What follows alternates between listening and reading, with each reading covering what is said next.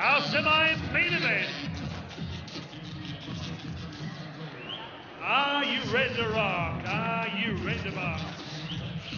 We've talked that talk, but can you walk that walk?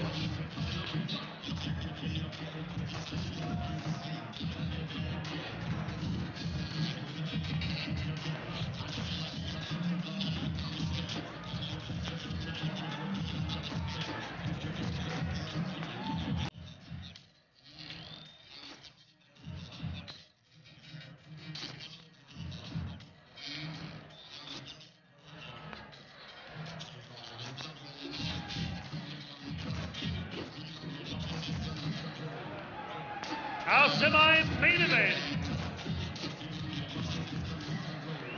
Are you ready to rock? Are you ready to rock? We've talked that talk, but can you walk that walk?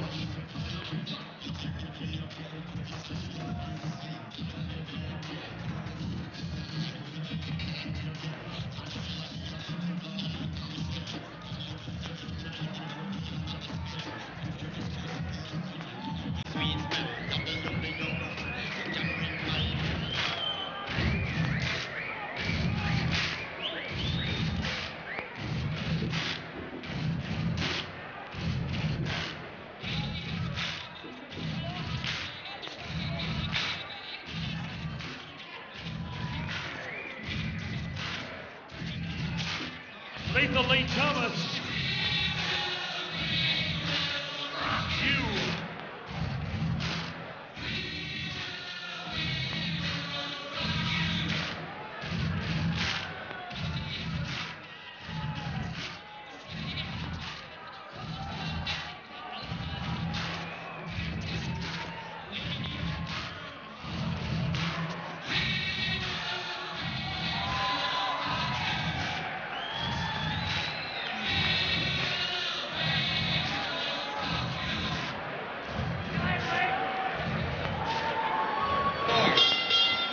Ladies and gentlemen, our semi-main event, Fighters Ferntree, for Knox, Ferntree Gully, no wins, 4 draws, 2 losses, and 14 big wins coming by way of knockout. 22 years of age, scaling 62.9 kilograms, white trunks with black trim. With his father in the corner and Bridge Said, would you welcome Fijian dual champion, Zulfikar Joy Ali. And across the ring, occupying the red corner, part now of the champ camp, Body Punch City, Keith Ellis Jr. Sr. with Wayne Stevenson in the corner. The man, the mystery man of many colours, tonight turning out in crimson red. Ladies and gentlemen, 13 fights, 11 wins, 2 losses, 9 big wins coming by way of knockout. The OBA lightweight champion, 22 years of age from Cranbourne, with the full support of the thoroughbred racing industry. The Rolls Royce in red, Lincoln Stewart. At the scales last night, 64 kilograms. 10 rounds of boxing. Here we go. Jim Boland. Joy, come to centre ring. Okay, boys, welcome to centre ring for 10 rounds of boxing. I've spoken to both of you in the dressing rooms. You know what I expect. Good, clean fight. Obey my instructions at all time. In case of a knockdown, neutral corner here, the one behind me. Any questions in your 2 seconds? Keith? Okay, let's get it on. Well, what an enormous bout this is going to be, gentlemen. Lincoln Stewart making a virtually another comeback, really, isn't it? To boxing after a slight layoff. Went to South Africa, I think, to do some scuba diving or something. And he's in the red trunks there, fighting this magnificent Fijian champion, Zulfikar Joy Ali, who has an enormous record. Out of those 17 wins, Gus, 14 KOs, so he must be a heavy hitter. Yes, he's a southpaw, so it's going to give him a little problem here to start with. Because those southpaw fighters can shake you around a little bit if you haven't boxed them for a bit. And if he was down there with those red hair in Africa, it just scared all the sharks away, wouldn't he? Just about. You'd think so. Boy, oh boy, does does Ali look to be absolutely chiselled out of stone. That body is in enormous physical condition. Does look a little bit smaller, to tell you the truth, and yeah. No excess fat around the rib cage or the chest region, arms. It's just all muscle. Gus and Julian, Brian. I've got with me now. Yeah, we've got Brian Butler with us here at ringside, and now Julian Holland helping people in the next fight. They're coming up the main event, hoping Matthew Pauly can. And Brian, welcome to ringside. Yeah, thanks, Stephen. Yeah, he is rather large lightweight, Zulfikar. He actually had a win over Dean McGrath on points about 18 months ago at light middleweight. Lincoln Stewart charging into the ring there, but Zulfikar actually managed to get him off balance there. And now Jim Boland has a word to Ali. I don't know what for, Gus. I didn't actually see it because Lincoln stumbled across, and I think he's going to be watching very carefully what he's doing there. He stumbled across, and they got involved in something over that type of situation. Yeah. It's a boxing match, not a wrestling match. No body holds allowed. Yeah, you couldn't see what transpired there once they blocked our view, but there it was, you see. Yeah. And of course, it's a good thing that Lincoln's out of the red corner too. We can't get him mixed up, can we? That's right, Gus. Yeah, he's all red tonight. Is he ever? The dyed red hair, red trunks, emblazoned with the requisite advertising. And Zulfikar Ali, he's working hard early in the fight there on Stewart. Working in the left hand whip round the neck of Lincoln Stewart. And Jim Boland might have a word with him about that, I'd say, and he is now. I think Stewart has to be a little bit careful. He's rushing this guy a little bit too much. Rushing right in there. And the southpaw has a good record, has a good punch record. And he could click him coming in. Yes, that's a good point. Good body shot by Lincoln there. Another one. Well, yes, he's working the ribs. It sounds like the sound of it, like he's hitting an oak drum. It's so tight there for Ali. He come in with his head there. Ali come in with his head there. He's going to have to watch that. And his shoulder. Jimmy's going to say something right now, I think. Pretty soon he'll have to, because coming in with his head and shoulder could be dangerous. Yeah, very dangerous. That we saw that earlier on in the night to Nolan and Co in the earlier bouts. Now you see that, how he rushed in? He's going to get caught. The southpaw's going to catch him rushing in. He's going to get hurt. A little bit of an experience there, maybe showing with Lincoln there. He's a little bit pepped up because there has been a time between fights for Lincoln. Well, that's it. He's probably trying to make a big impression too. He is coming back, you know. New stable too. Gus in the Keith Ellis Body Punch City Champ Camp. Well, with Keith in there, he's got somebody to help him out and do the right thing, because Keith is a good trainer, and as he's had 55 champions. He needs 4 more champions to get over Ern McQuillan's record. Yes. 4 more. He's got, isn't that fantastic? 55 Australian and Commonwealth champions. 4 less than Ern McQuillan. Done a lot to keep boxing going over the last 20 years. Of course. And in his time, when McQuillan was around, there was a hell of a lot of boxing going on. A hell of a lot more than now. Yeah. For him to get that kind of record is fantastic. It's a superb record. And now that adds Lincoln Stewart to the camp, but it's more artillery. Yeah. Because he is a clever boxer, Lincoln Stewart. He's capable of scaling the heights in boxing. Got a good system and knows what he's doing. He's up against a top-flight opponent here tonight, though, in Zulfikar Joy Ali in a comeback-type fight. That's an enormous task. And just saw something, though, Ali. Those 2 punches he thrown were around the corner, weren't they? They were, both of them. Nothing straight about them. No, he hooks that left hand in. The wings in it, I would say. And Lincoln can keep his left hook going over that lead right of Ali and come with right hand straight into the body. He tried it there, but too far away. He's lunging with it, yes. Although he lifted Ali's left leg there with that body shot. Starting to see where Ali's got his KOs from. He's definitely showing some power. Yes. Strong man. Couldn't warn him about the head. And the boys getting up into another tangle here, and now Lincoln Stewart's got the arms out, and Zulfikar had the head of Stewart cupped in his hands there. Throw their right hand right straight into the body. Come on, let's see how it works. Oh, heavy punching from Zulfikar, combinations to the body. Some caught the arms. I think a fair few of them caught the arms, even though he's taken the initiative with those punches. Yeah. He's getting under the lunges of Lincoln, which don't look that sharp, right?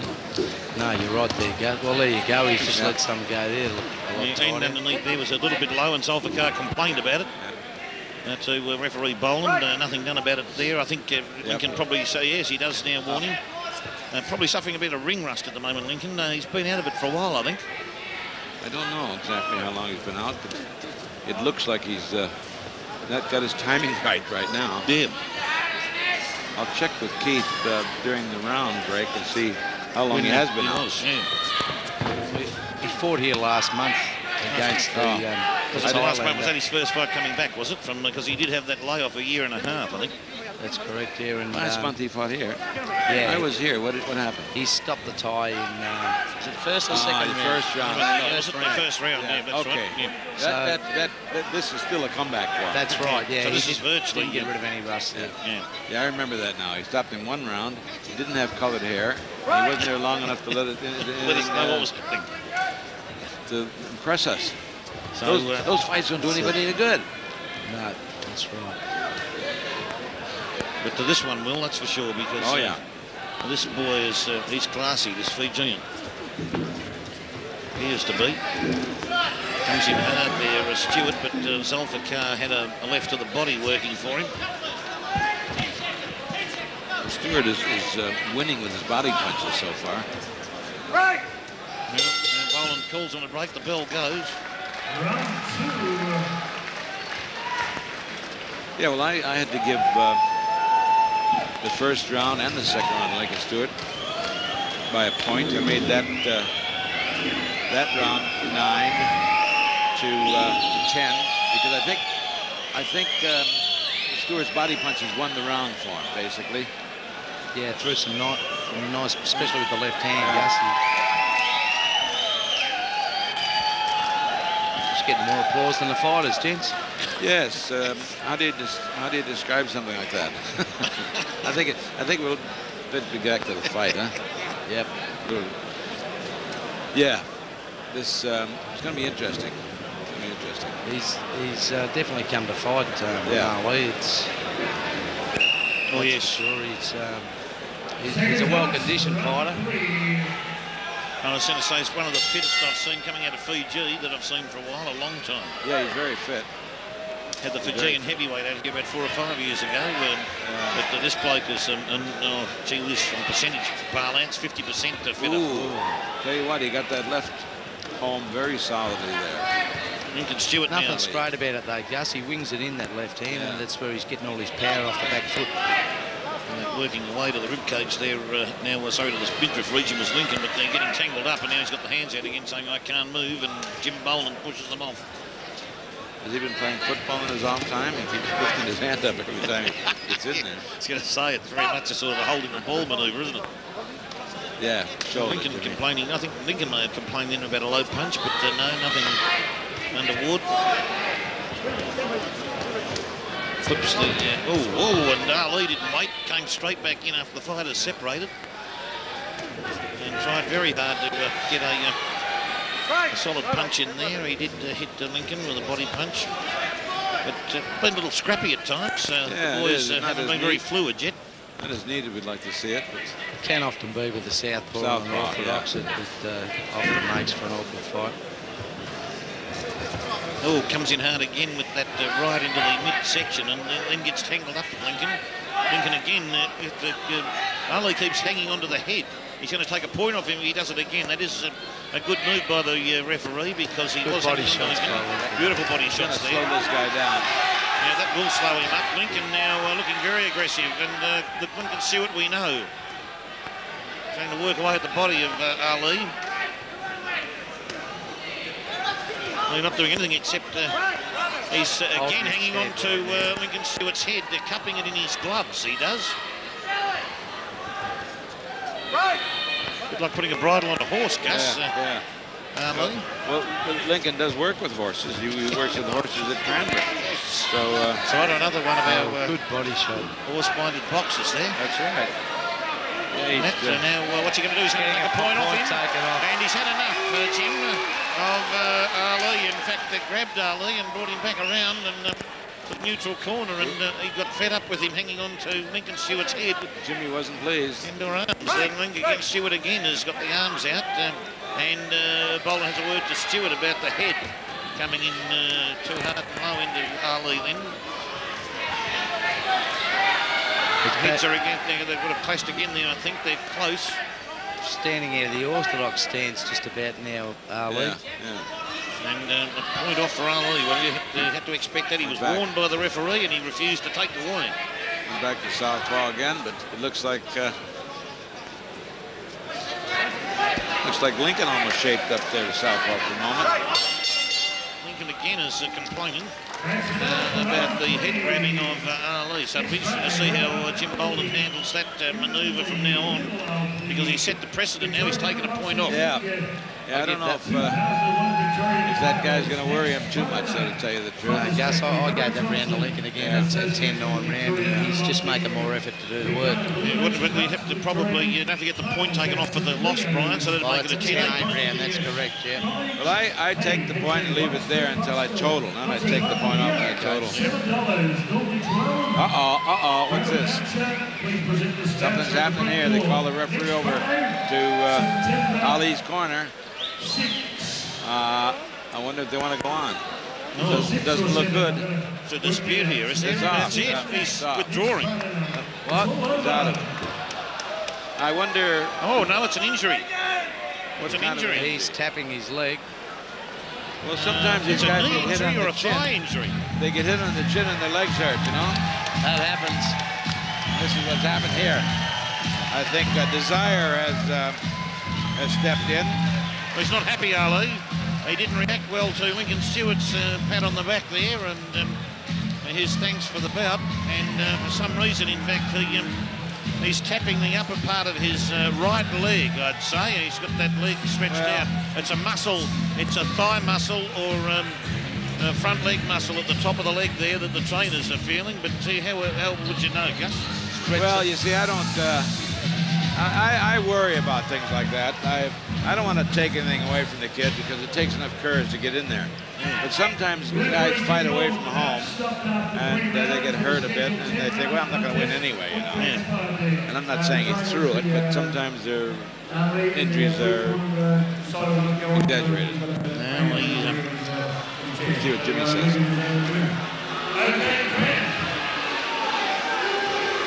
Crowd's not happy. They're showing their displeasure.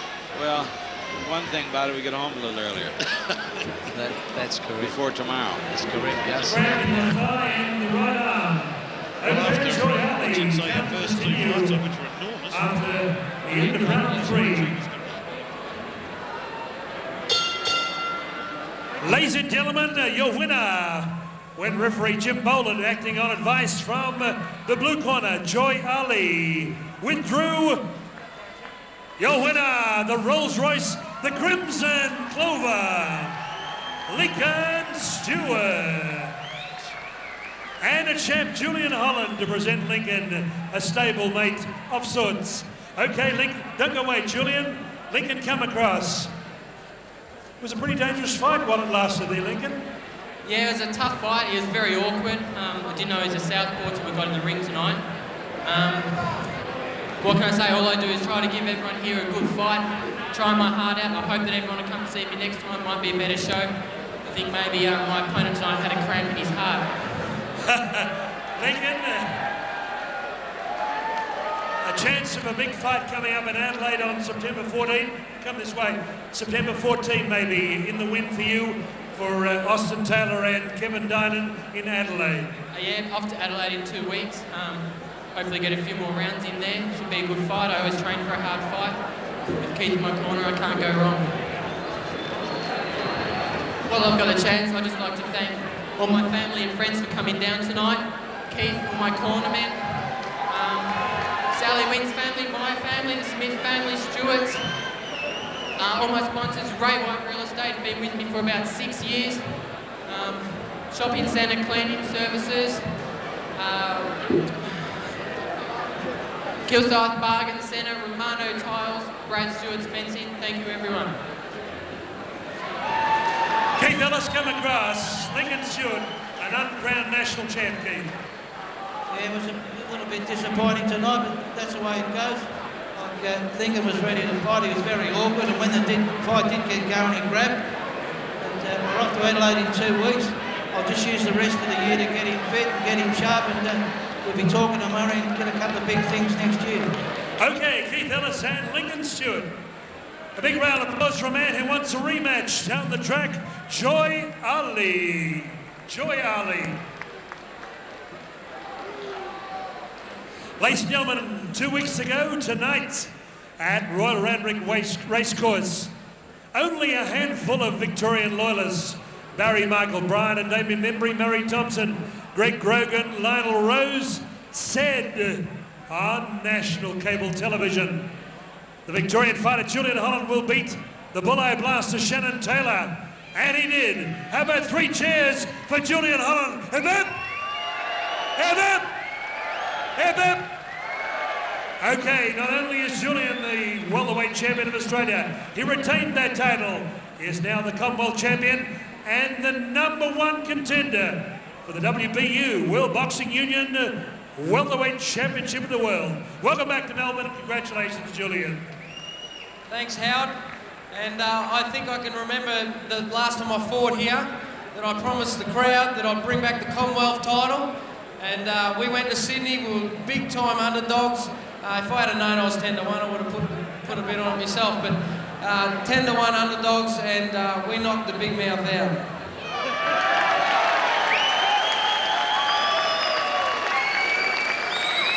It's great to see everyone out here again supporting the fights here at the Fort Knox, supporting Murray Thomson. The Fighters Factory is awesome. They've stuck behind me since I've come down from Queensland, and now the Victorian crowd, they're really getting behind me. And we want to stage some big fights in Victoria and get it going and get the boxing just kicking back in Victoria. Make Victoria the best in Australia like it was used to be. Julian Holland, dual champion, #1 contender, and also now ranked #10 in the World Boxing Council, #9 in the International Boxing Federation. Okay, a clean-cut young man, a great face of Australian boxing. We'll be back with the main event.